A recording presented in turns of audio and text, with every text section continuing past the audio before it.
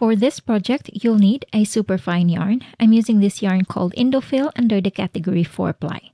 We'll also use a size E or a 3.5mm crochet hook, a yarn needle, and a pair of scissors. Join this week's giveaway and grab the chance to get the PDF pattern of this top for free by answering the question below. And if you're new here, hello there. My name is Kat and I make crochet tutorials. You can follow me on Instagram as well as my Facebook page at What About Yarn. And if you like this video, please hit like, comment down below, and subscribe. Starting with a chain of 15, we're going to double crochet in the 4th chain from the hook. And to do that, we're going to yarn over and insert the hook in the 4th chain. Grab the yarn and pull up a loop. Yarn over and pull through 2 loops. And yarn over and pull through the last 2 loops on your hook. Now chain 4. And skip the next 4 chains. And work a double crochet in the next chain.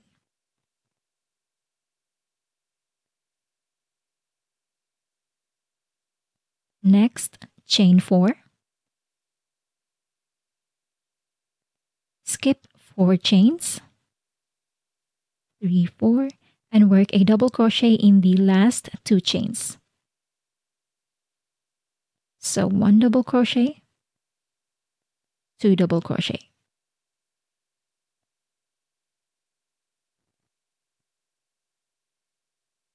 Now moving on to round 2 or row 2. Chain 3. Chain 3 here will count as 1 stitch or 1 double crochet and turn your work. On the next stitch, we're going to work a double crochet.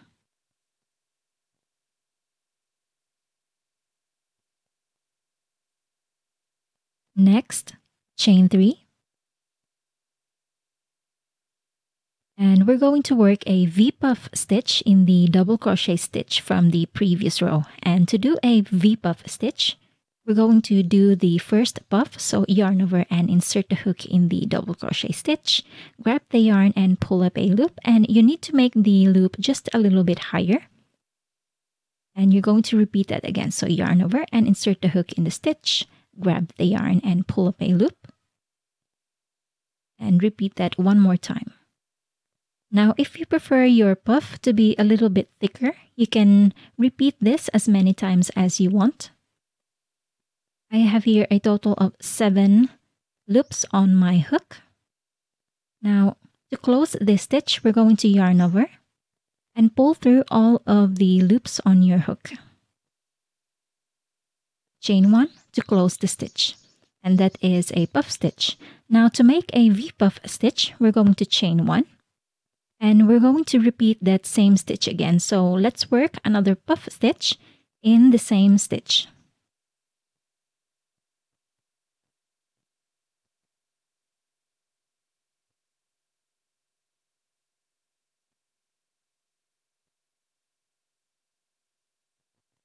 Yarn over and pull through all of the loops and chain 1 to close the stitch. And that is our first V-puff stitch. Next, continue with a chain of 3. And we're going to skip the chains from the previous row and work 2 double crochet in the last 2 stitches. So, 1. And our last stitch, which is a double crochet, we're going to place that in the 3rd chain of the turning chain 3. And that ends row number 2. Now moving on to row number 3. So chain 3 and turn your work. And for row number 3, we're going to do a double crochet in the next stitch. And the remaining stitch will be just a repetition of the previous row, row 2. Only this time we're going to place our V-puff stitch in the center chain 1 space of the V-puff stitch from the previous row. So make a puff stitch, chain 1, and another puff stitch.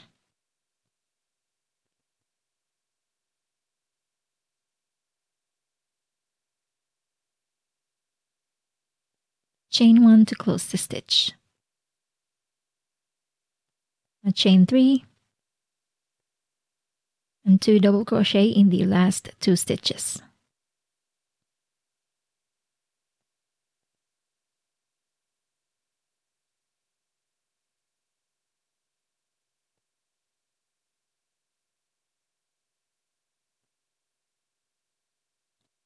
So this will be the pattern that you will repeat all throughout the panel. So chain 3 and turn your work. And continue working this until the length of your lace panel will reach from the underbust, that is the area under your breasts. So from the underbust up to the neckline or the neck level. So do that and meet me back later once you're finished with this part. I just finished my lace panel and I have about 19 rows in total. Now we're going to fasten off and cut the yarn, and we're going to attach the yarn in the lower part of the lace panel. So that is the last stitch of the lower part, and from there we're going to work our stitches upwards up to the last 4 rows. So let's do that.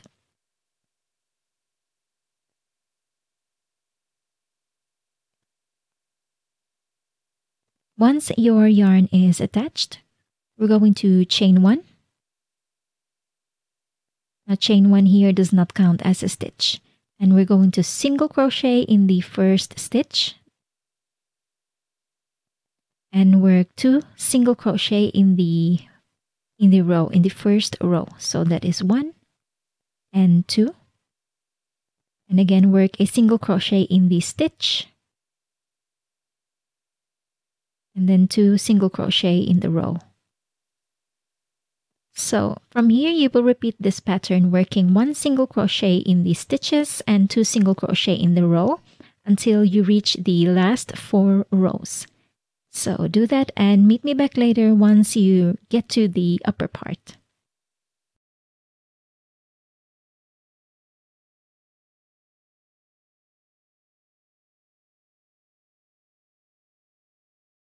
I'm now here at the upper part of my panel. Now from here, we're going to start with our decreasing row. So that means we will be deducting 1 stitch in each row. To do that, we're going to chain 2 and turn your work. Now chain 2 here does not count yet as a stitch. Okay, so turn your work and work a double crochet in the next stitch. Now these 2 stitches, the chain 2 and the double crochet, will count as 1 stitch or 1 double crochet 2 together or 1 double crochet decrease. Next, we're going to double crochet into each of these stitches.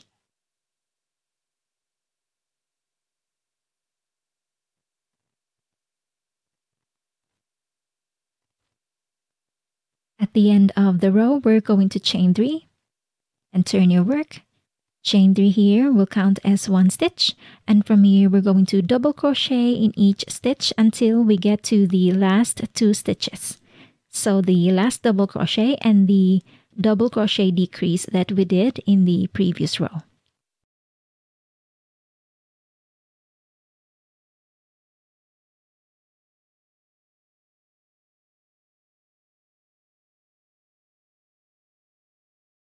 I'm now here at the end of my row. I have here my last 2 stitches. Now what we're going to do is make a double crochet decrease in there. So yarn over, insert the hook in the stitch, grab the yarn and pull up a loop. We have 3 loops on the hook. Yarn over and pull through 2 loops. Now let's repeat that again. So yarn over, insert the hook in the stitch. That is the last stitch. Grab the yarn and pull up a loop. Yarn over and pull through 2 loops. And we have our last 3 loops left. So yarn over and pull through all of those 3 loops on the hook. And that creates a double crochet decrease or a double crochet 2 together stitch. Let's repeat the previous pattern again. So chain 2 and turn your work.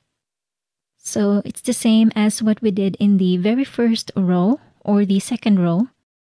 So double crochet in the next stitch, and these 2 stitches will create a double crochet 2 together or a double crochet decrease. Now continue with a double crochet into each stitch until you get to the end of the row, and you will repeat the same pattern again.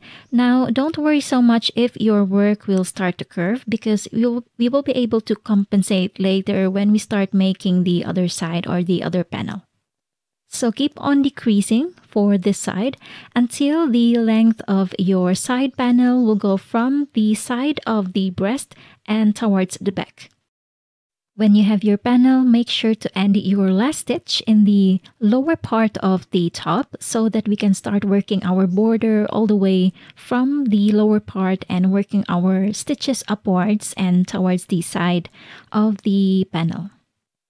So moving on to the border.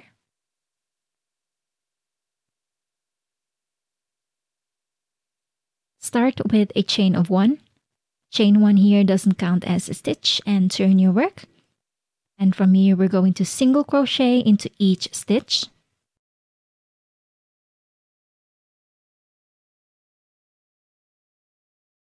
When we reach the upper part, we're going to work 2 single crochet in each of the row in the sides. So starting with the first row, 1 and 2, 2 single crochet.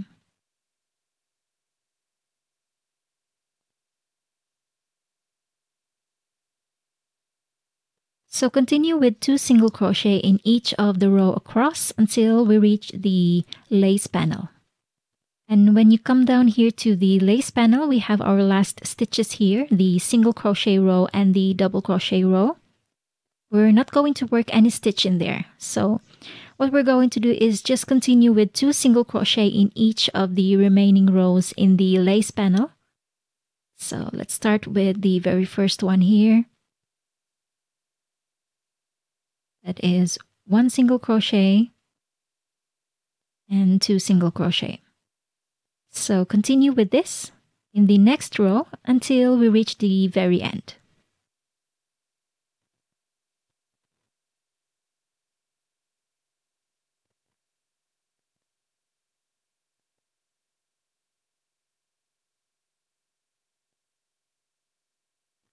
When you get to the end, we're going to fasten off and cut the yarn.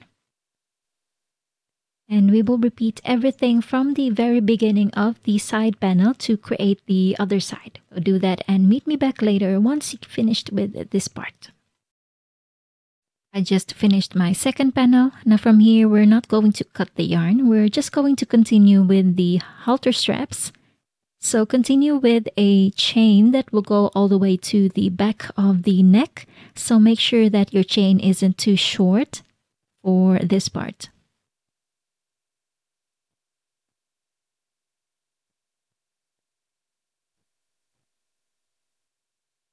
Now once you have your chain, we're going to fasten off and cut this. And we're going to attach the yarn in the opposite side of the lace panel. So that is the last stitch. And from there, we're going to repeat the same number of chains as we did for the previous strap. And once you have your chain, we're going to single crochet in the second chain from the hook. And continue with a single crochet in each of those chains. 1 single crochet in each of the next 2 double crochet, 3 single crochet in the chain 3 space, and 1 single crochet in each of those puff stitch, and continue with a single crochet in each of the chains until you get to the end of this row.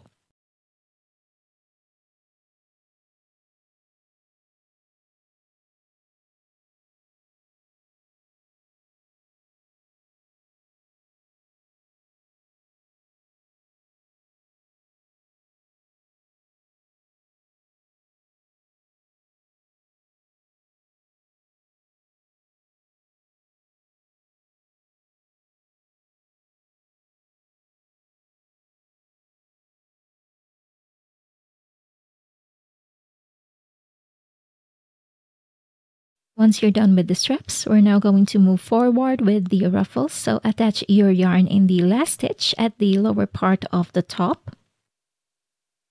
And when your yarn is attached, we're now going to single crochet in each of the row, starting with the first one here. So single crochet in the single crochet row. Next, 2 single crochet in the next row. And continue with 2 single crochet in each of the row.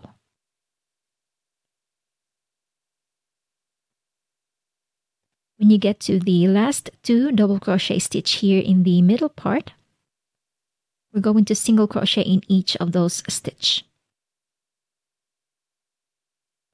Now on the 4 chain 4 space, we're going to work 3 single crochet, 2, 3, 1 single crochet in the double crochet stitch, 3 single crochet in the chain 3 space,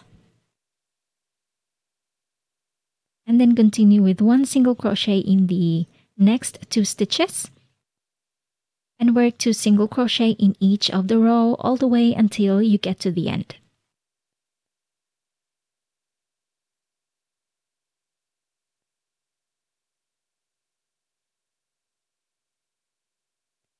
At the end, we're going to chain 3. Chain 3 here will count as 1 stitch and turn your work. Now on the next stitch, we're going to work 3 double crochet. So that means there will be 3 double crochet in 1 stitch. 1, 2, 3. On the next stitch, we're just going to work 1 double crochet. And again, on the next stitch, 3 double crochet. So this will be the sequence that you will repeat all throughout the stitches until you get to the end.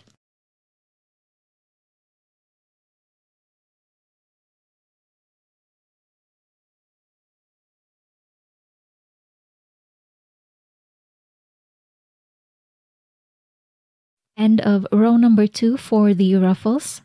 Now fasten off and cut the yarn, and from here on we're going to cut the yarn after we finish each row.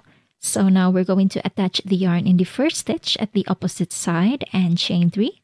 Chain 3 here will count as 1 stitch. Now on the previous row we have here our 3 stitches. So what we're going to do is we're going to work an increase in the middle stitch or the second stitch or the second double crochet in each of those 3 double crochets. So first, we're going to work 1 double crochet, and in the second stitch, we're going to do 2 double crochet, or an increase. So that is 1 and 2. And then the third stitch, we're just going to do 1 double crochet. So every time you reach the second stitch in each of those 3 double crochets, you're going to work an increase. So do that and meet me back later once you reach the end of the row.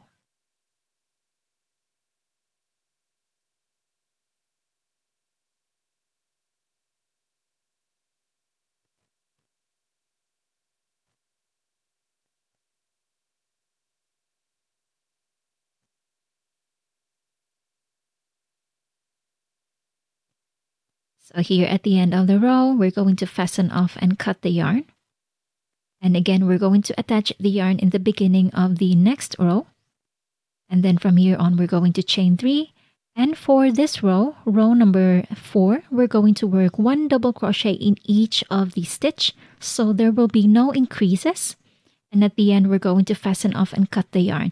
And we're going to repeat again that row, that same row, until our ruffles will have a total of 10 rows. So do that and meet me back later once you're finished with this part. Once you have your ruffles, we're now going to move forward with the I-cord. So I do have a separate video for this, but just to show you, what you're going to do is you're going to fold your yarn in half. So we will be working with 2 strands of yarn. Once you have your length that you need for your size, you're going to work a slip knot and insert your hook in the knot. And we're going to separate the strands into 2 parts, so the upper part and the lower part. Now what we're going to do is we're going to wrap the lower strand into the hook and hold that in place, yarn over and pull through all of those loops. And that is our base for the I-cord. Now let's repeat that one more time. So wrap the lower part in the hook and yarn over and pull through. You will keep on working this process until you have the enough length that you need for the back ties. And once you have your I-cord, we're going to place that at the back of the top. And that marks the end of this video. Join this week's giveaway by answering the question in the comment section below. Thank you so much, friends, for watching. And as always, have a good day. I'll see you on the next video.